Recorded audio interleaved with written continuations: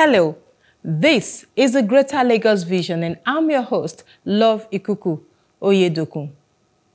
In fulfillment of his promise, Lagos State Governor Babajide Sanwo-Olu commissioned a state-of-the-art mini stadium and a computerized youth center in Ikorodu area of the state. The youth center project is aimed at providing or producing a conducive environment for sporting and vocational needs of youths in Ikorodu. According to the governor, it is also to address the growing social vices among young people. The governor hinted about more youth centers at various stages of completion across the state, including Badagry, Orile-Agege, Isheri, Ekpe, and Ikeja. This is the Greater Lagos Vision. Welcome once again.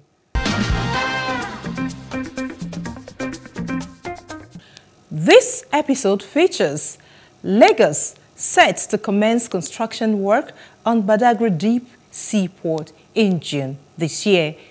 Lagos pays compensation to residents affected by the construction of Igbogbo Road.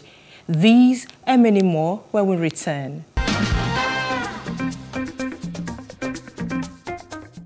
The Lagos State Governor Babajide Sanwo-Olu says the construction of the Badagry Deep Seaport is set to commence in June as soon as the state is granted ratification by the federal government. The governor stated this during a stakeholders meeting and community engagement on Badagry Deep Seaport project held in Topo, Badagry.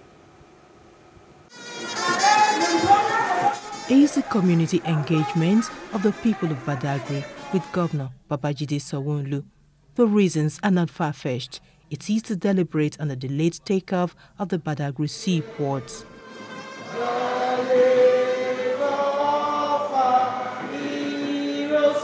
The idea of the Badagry seaport was bettered 10 years ago by the former governor of Lagos State, now the Minister of Works and Infrastructure, Raji Fashola. After a decade of delay, the project is about to see the light of day. Governor Babajide Sanwo-Olu strongly believes that the project, when fully operational, will not only boost the fortunes of the people of Badagry, but also transform the entire economy of Lagos State and that of the entire West African sub-region. The Badagry Deep Seaport project is not just one project. This is a multi-level opportunity for progress for all of the people in this part of our great state. And the volume of the trade and quantum of investment opportunity that it will spring up in this area when this project commences and when it is completed and when it becomes operational. Very importantly, employment and capacity building for the teeming youth and the women in this great community will remain a priority for this project. He assures the people of his administration's determination to push development to the Badagry axis of Lagos State. Residents who lost their homes and lands to the construction will not be overlooked. We know for certain that a project of this nature and magnitude will require a lot of sacrifice on the part of the people and the affected community. I wish to assure you that we're ready and willing to adequately compensate you for your economic losses and to replace all of your lost assets. Ensuring a smooth and cordial relationship between investors, Badagry Deep Seaport Limited, and members of the host communities is the next focus for the government. I appreciate the leadership of the host communities for their cooperation with the promoters of the Deep Seaport project and for allowing peace to reign in the various communities. Undoubtedly, the ultimate winners of this gigantic project are the host communities themselves. The Deep Seaport is to be located in Gberefu area of Badagry, Lagos State. It covers an area of approximately 1,103 hectares, out of which 623 is dedicated to port activities.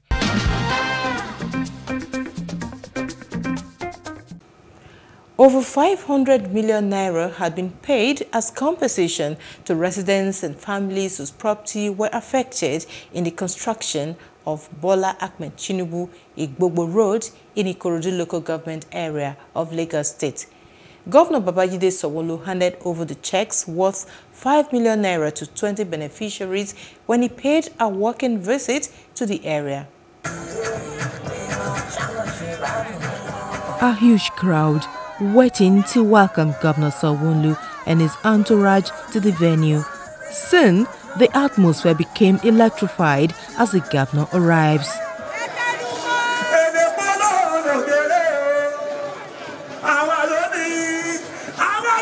Sanwo-Olu used the walking visit to interact with the people and further reaffirmed his commitment towards making more of government presence felt in the area.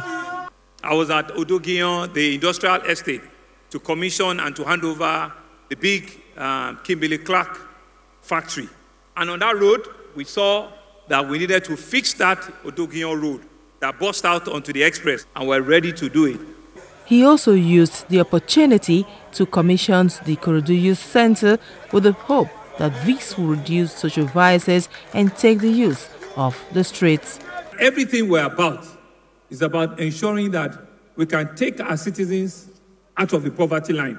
We can produce and engage our youth. We can create for them job opportunity. Chairman of Ikorodu local government, Wasiu Adesina, on behalf of the people, thanked Governor Sanwo-Olu for embarking on developmental projects in the division.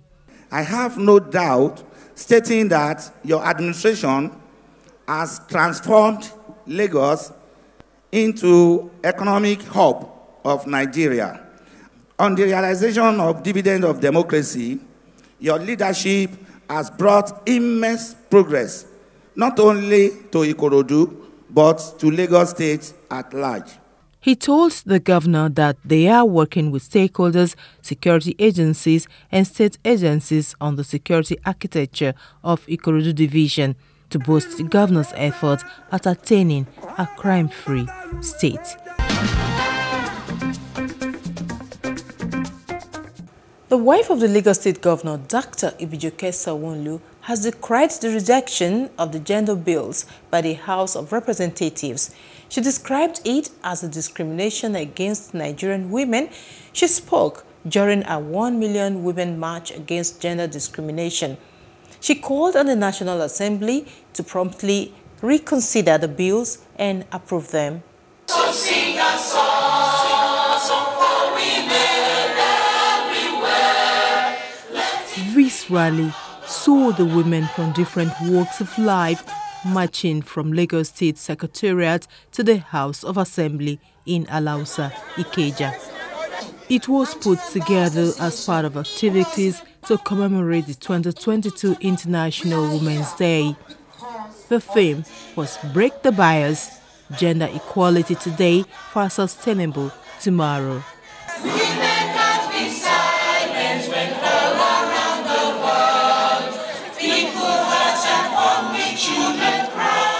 They want immediate passage of all gender bills in the House. Women from all spheres of life, standing for their rights, not happy with the rejection of what was passed at the National Assembly on the 1st of March 2022. Dr. Ibijoke Sanwo-Olu maintained that there can be no development without the full and equal participation of women in all spheres. The men, including the Speaker of the Lagos State House of Assembly, Mudashiru Obasa, were in consonance with the women in their crusade. You empower a woman, you empower the whole nation. So we always appreciate women in Lagos, in Nigeria and Africa for the good job you have been doing. You are the source of our family. You are the strength of the men. Dr. Sanwo-Olu also spoke on the death of Miss Oluwabamiche, who went missing after boarding a BRT bus and was later found dead. She described the development as sad, shocking, and devastating. This is a big slap on our face. Lagos State is not known for ritual killers, and we will not tolerate such. And from now on, BRT buses will have fixed cameras all over to monitor closely.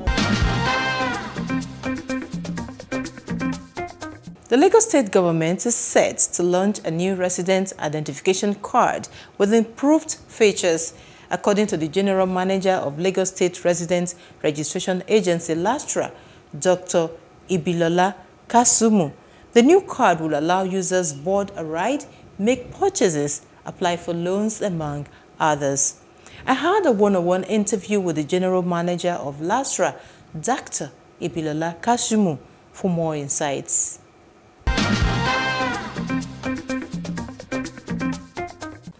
This is the Greater Lagos Vision, and with me today on this episode is the General Manager of Lagos State Resident Registration Agency, LASTRA, Engineer Ibilola Kasumu. Thank you so much for being with us on the program today. Good to be here. Thank you very much for having me. Now, let's take off with the new resident identification card. Why do you think I should come forward to have it done? Why is the need for it? Thank you very much. So the new Lagos State Residence card, ID card, is going to be a smart card. And what it does, it uniquely identifies every resident of the state. And why we're doing this in Lagos State is so that we can plan adequately. So we take your demographic data, that's taking all your bio data, your name, gender, and just identify you and give you a unique identification. And then with that, we can plan resources, how we deploy infrastructure in different areas of the state. So that's basically what it is. Then also, it's not just about planning. Social benefits, welfare benefits, packages that we want to offer the state, discounts for certain identified residents. This will be easier done if we can identify you with this unique identification number. So that's really what this is all about. Like those of us who have had it done in the past, like I have done it, what do I need to do? How do I key into this new process? So by simply visiting our website, which is www.lagosresidents.gov.ng, it's very clear. There's a validation portal where you can go to, and once you click on the validation portal, there's a guideline on how you can update your records. So what we want is for proof of life, we need to know that you're still in existence, one. Number two, you need to update your records because certain information may have changed about you. You may have been single when you registered and now you're married. You need to let us know that and update the records. Your address may have changed. So many information about you may have changed, which you need to update before we go ahead to print the new cards. So that the portal is self-explanatory, how you need to go about it. Even if you don't have your current number, that there's a way which you can retrieve your number in order to update your records. But the most important thing is that you must have the original phone number which you registered with, because there will be a one-time password, an OTP sent to that number. This is just to validate and confirm that you are still the holder of that number and you own the information you want to change. So what happened if, for instance, I used a particular number then, to register, and I no longer use that number, it's been reallocated to another person? So how do I go about it? You won't be able to do that on the portal. You will need to visit the head office or any of our offices in order for you to do that. Because the reason why you need to do that is because we need to validate and verify your identity. And the only way we can verify your identity, that you are the owner of the information you want to update, is by taking your biometrics at that time. So you would use your fingerprint to validate your identity. Then you would now provide us with the new information which we would update ourselves.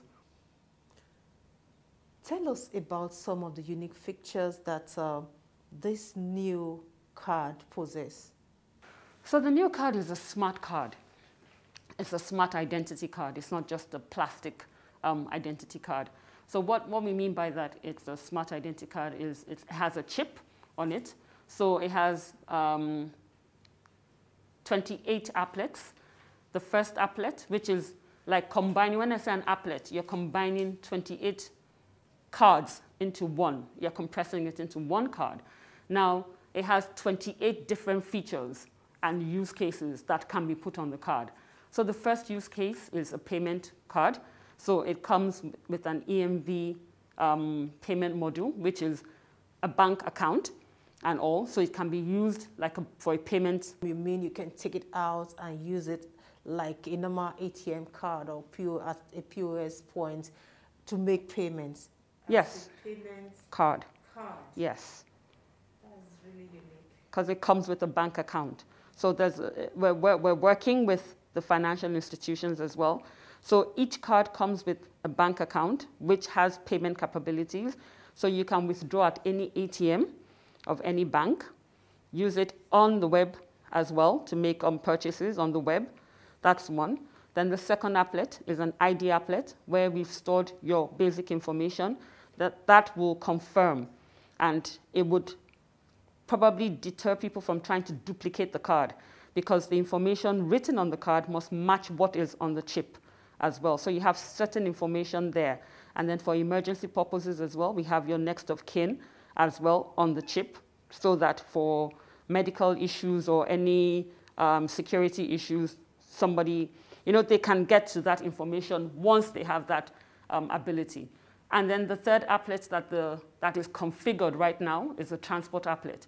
So the same way the new carry card that Lagos State is using now on our bus public transport system, the same card will be acceptable. So the Lagos State resident card will be acceptable on the transport system. So on the BRT buses, on the Lagos ferry, and then when the rail starts as well, the card will be acceptable.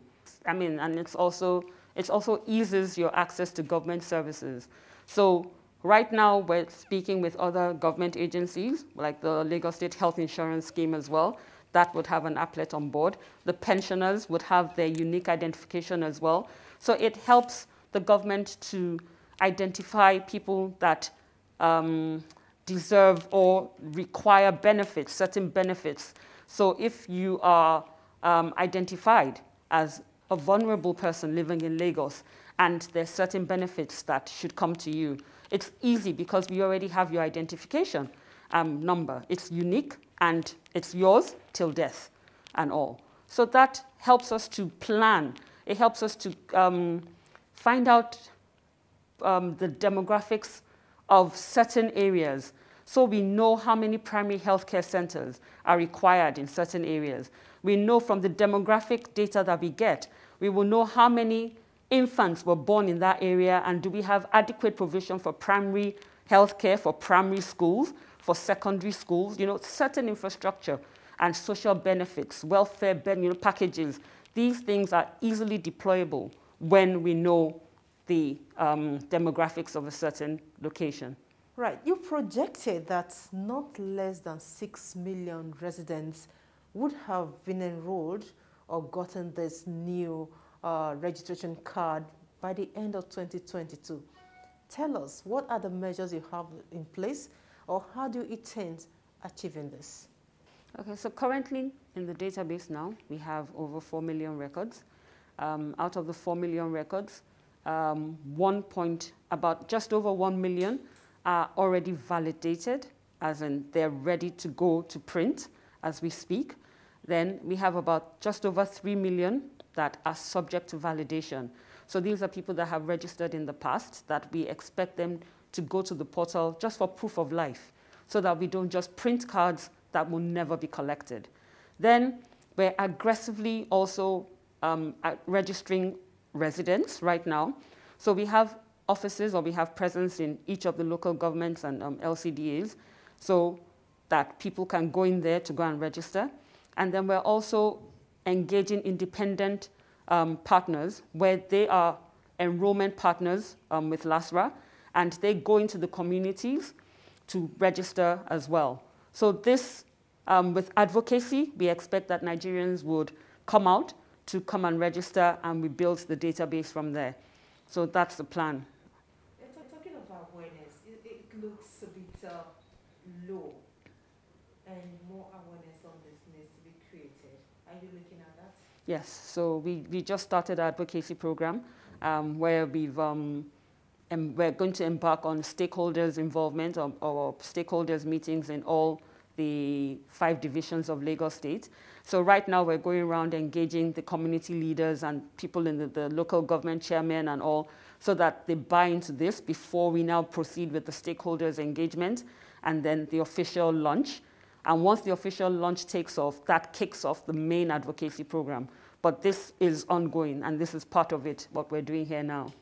Correct me if I'm wrong, but I know I'm not totally wrong here, but correct me if I am.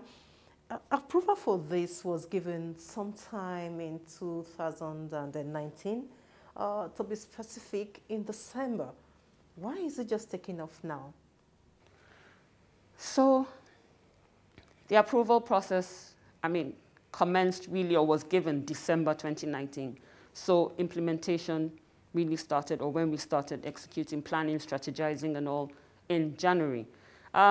So what looks like a delay was actually developmental progress, where this is the first of its kind that has ever been done. And there's quite a lot of development work that goes into it, where you're kind of condensing 28 cards into one, so that this becomes your one card that you need to function in Lagos State. So it's not planned, or it wasn't planned as such, but a lot of development has been going on in the background, and we just wanted to get it right. And then also because of the interruption due to the COVID-19 pandemic, that created a little bit of a delay in enrollment, but it didn't stop the strategic planning and development, because you actually need interaction with the citizens, where they need to come to physically touch things, and the proximity can't be the distance when they're enrolling. So we had to halt enrollment for a little while, but it didn't stop progress ongoing, the progressive development. Now, let's try to juxtapose it, side by side with the vision of Mr. Governor, which you and I we are aware of, the Greater Lagos vision, making Lagos a smart city, and also the themes agenda. How does this, impact on that vision? So this helps because every citizen or every resident of the state is uniquely identified. When you're uniquely identifiable, it makes it easier for us to deploy certain benefits and to plan accordingly. Also, we're trying to make it as easy as possible for people to reside in Lagos. So if it's the same card that I require to get on a bus, same card I require to get on a ferry, same card is required to get on the train when they do start, same card is required at the health facility that I'm going to seek treatment, same card is required when I attend certain schools, public schools in Lagos State, then it just makes it easy. You don't need to keep on going back and forth to enroll and be issued a different card. So that's part of it, making Lagos a smart city. Enrollment is free. Enrollment is totally free. But residents are expected, just like when you collect your ATM cards from banks, because it comes with a bank account, you're expected to activate the card with 1,000 naira. That 1,000 naira goes on the card as credit. So it goes in your bank account as credit to you. It's money, it's your money to be spent. But 1,000 naira is required to activate the card. That's all we have for you in this episode of the Greater Lagos Vision on Plus TV Africa. I'm Love Ikuku Oyedoku. Bye for now.